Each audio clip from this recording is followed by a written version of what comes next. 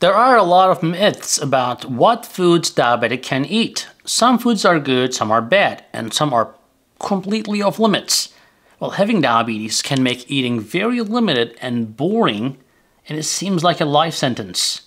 These beliefs are not true. Hi, I'm Dr. Ahmed Tergan. I'm an endocrinologist, a diabetologist, and a hormone specialist. And today we are talking about foods you can enjoy without worry. It is good news. You can eat a lot of good food and keep your diabetes in check, guys. So I'm sure that a lot of these are either already tasty or you can make them taste better, which I will give you a few tricks about. So plan to watch the entire video to get the best out of these things. Now, we know vegetables are good for people who have diabetes because they help them stay healthy and keep their blood sugar stable. Well, nothing makes a meal complete for diabetics more than a big bowl of vegetables. Now, sounds pretty boring, right? But hear me out. Even though starchy vegetables aren't off limits to you, you should try to eat more like a non-starchy vegetables instead and so forth. Well, we're gonna make them taste better, right? Let's do it. So broccoli is my number one. Now, broccoli has a lot of fiber. It helps you to absorb blood sugar more slowly. And since it's a high fiber containing food, like 2.6 grams per serving. And if you don't like the broccoli, try this. Stir-fry the broccoli with bell pepper, salt, and crushed red pepper flakes in a little olive oil. It is that simple. Add a little orange or grated lemon zest and a tablespoon or two of the orange or lemon juice and a little bit of a black pepper, and if you want it to be more zesty. Now, this is a fantastic side dish to serve with chicken and steak, right? Number two, onions. Now, green onions are anti-inflammatory and antioxidants. They may lower the blood sugar, improve your bone health, and reduce your cancer risk. Now, you can use green onions to flavor the egg salad, tofu salad, for example, or use them chopped raw green onions like in anywhere.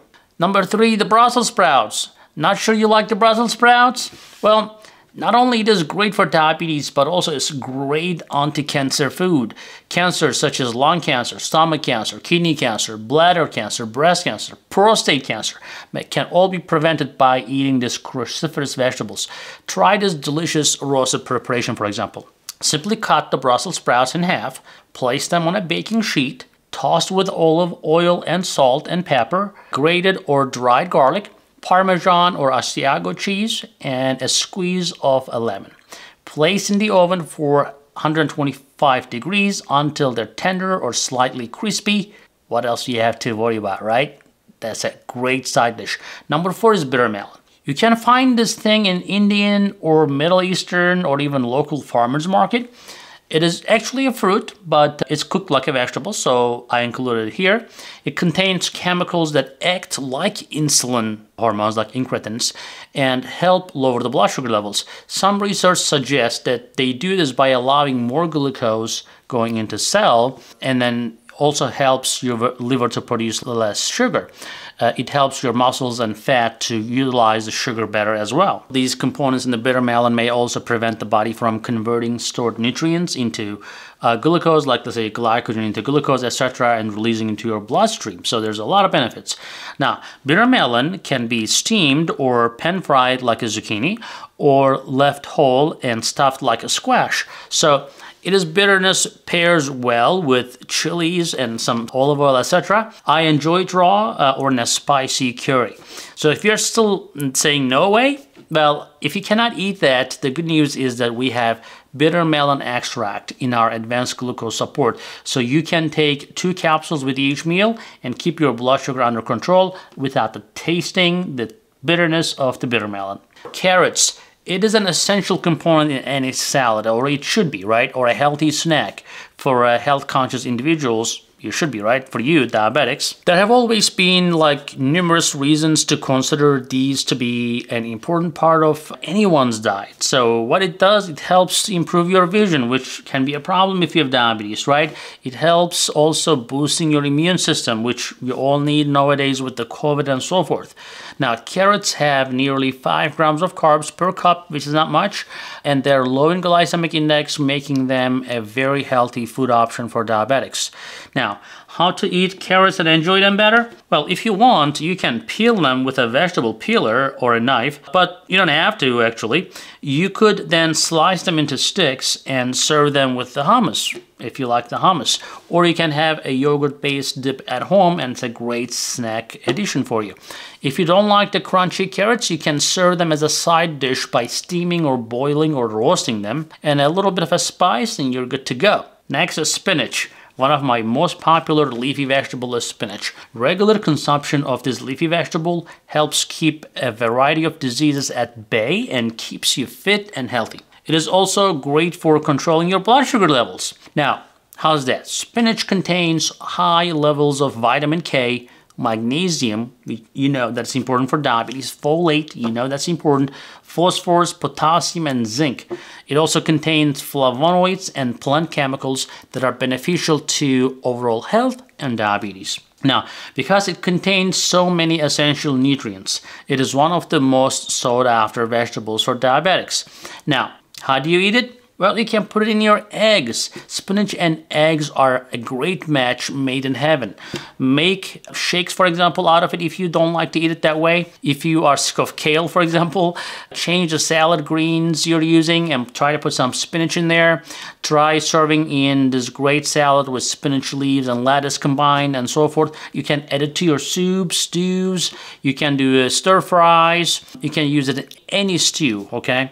So it adds a lot of nutrients to your dishes. Red peppers. Now, red bell peppers, which are high in vitamin C, are not only delicious, but can also be great for reducing some chronic diseases and aging-related problems. Now, red bell peppers, also known as sweet peppers, have the highest nutrients of all the sweet peppers and give a huge volume of food with few calories and carbs and fat. Now, red peppers, red bell peppers are a tasty snack as well, and they're a great accent to any meal. Now, what you can do with them is slice them and add them to your eggs and salads and sandwiches. As is, you can do that, or you can use it with a dip like you do with carrots. Now, peppers can also be roasted, grilled, sauteed, pureed for soups and dips and so forth. You can use it in your chilies, stews, sauces, and condiments. Bell peppers. Now, I think pretty much everything I said for the red peppers apply here. Difference is not just a case of prejudice based on the skin color. Like green bell peppers that have been allowed to ripen have been transformed into red or the yellow, right? But the red peppers are completely ripened and they take just a little longer to grow, which results in a sweeter and fruitier flavor and of course a higher price tag. That's pretty much the only difference. Mushrooms. Well, there's no reason not to try these fungi, right? They include a lot of vitamins and minerals such as iron, vitamin D, potassium, and so forth.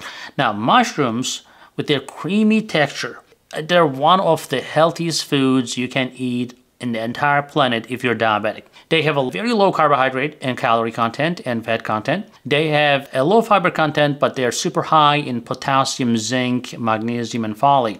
Want them to taste better? Well, what you can do is during sauteing, you can add some garlic, some shallots, or some herbs for added flavor. Well, since we said about the shallots and so forth, let's talk about the shallots and garlic. Now, shallots are similar to onions. Onions have a stronger heat than the shallots, which have delicate and sweet flavor with a trace of sharpness. You can use shallots in almost any recipe that calls for onions. So it makes it a little bit easier to work with, right? So before adding shallots to a sauce, for example, they can be caramelized in a skillet or roasted.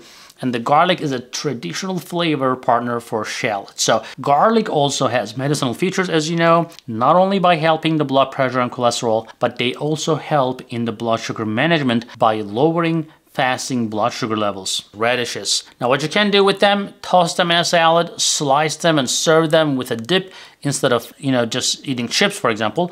Make something truly spectacular with them. I love them in my salads too. How about asparagus? Here's how you make asparagus taste great. In a skillet over medium heat, melt the butter, add a splash of salt and pepper to the olive oil. To ensure consistent frying on all sides, add the asparagus, spears to the skillet, and continue to turn them throughout the cooking process. Now, The cooking time should not be more than 15 minutes.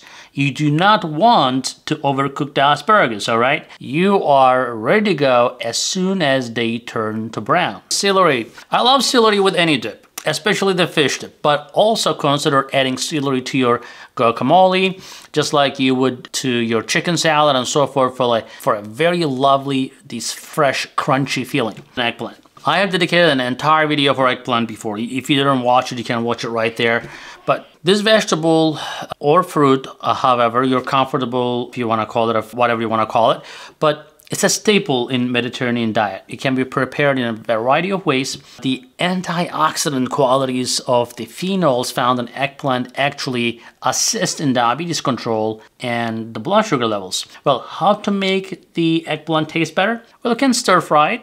You can add eggplant along with other firm veggies to your stir fry early on so it cooks thoroughly. And you can make, like, for example, baba ganoush, which is my favorite eggplant dish. Fairly easy to make. You can serve baba ganoush with vegetables.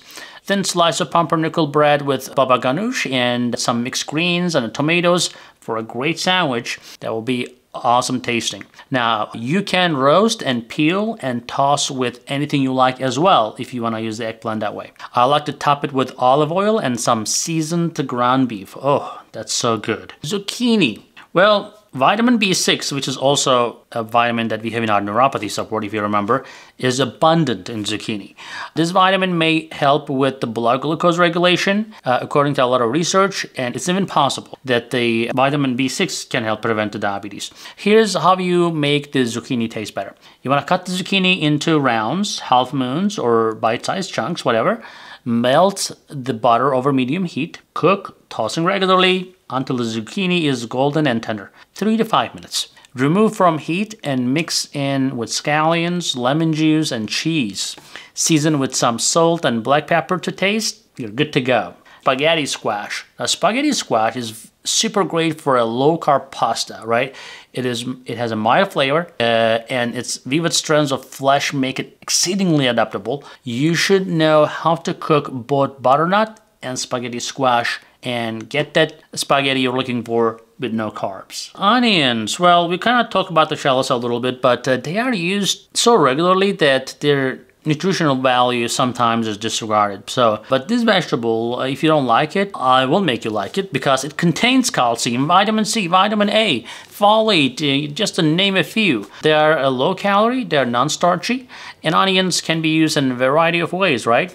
So you can do raw onion slices to provide a little zing to you as a flavor on your sandwiches and so forth. You can also grill them. You can bake thick slices and serve them as a side dish. You can try sauteing them with peppers and serving them as a condiment with meats. In lettuce and arugula. Now, lettuce and arugula are great in salads. Well, still don't like them? It's possible.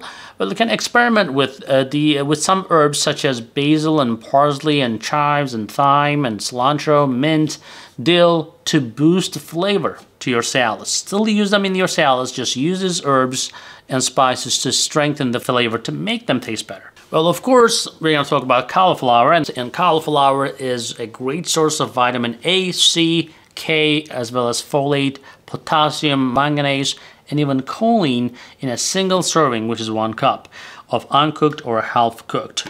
Not to mention that it has 2.5 grams of fiber and it only has 25 calories. Super low in carbs.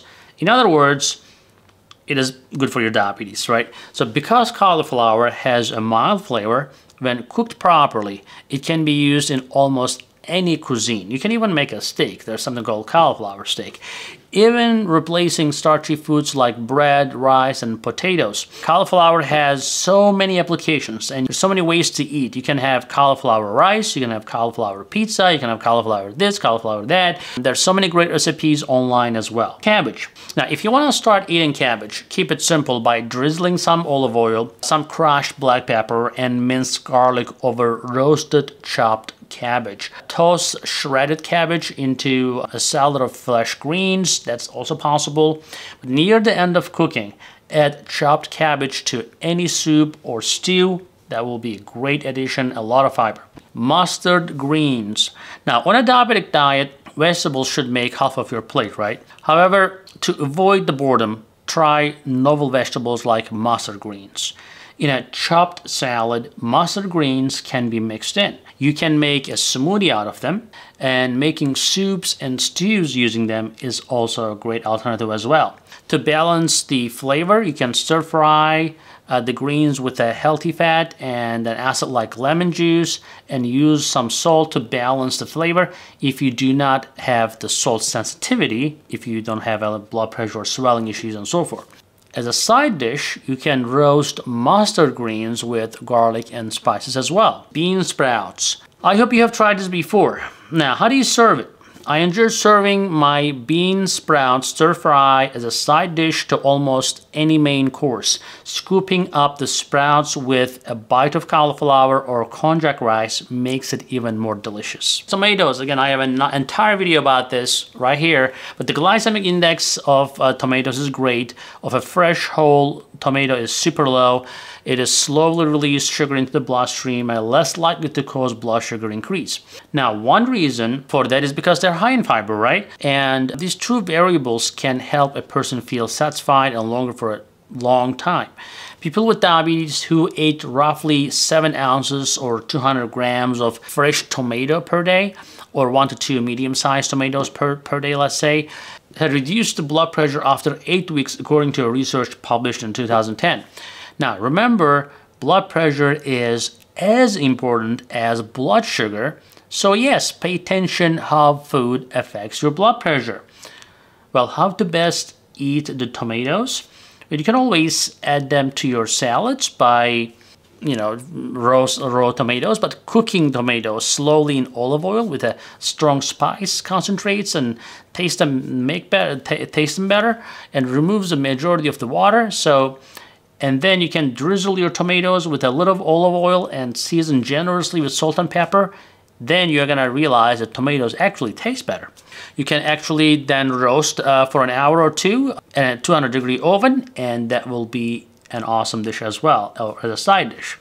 So guys, you heard it all. These are the vegetables that will really help you control your diabetes so much better, either directly or indirectly. Some of them will help you to produce insulin better. Some of them will help you to prevent the sudden spikes. So try these little quick recipes that I gave and tell me what you think, and write in the comments below. Give a thumbs up, like and share, and we'll see you in the next video, guys. Hey guys, I hope you're enjoying this channel so far, and I hope you subscribed already. If you didn't, do it. And if you did, watch this video right there. I think that will help you too.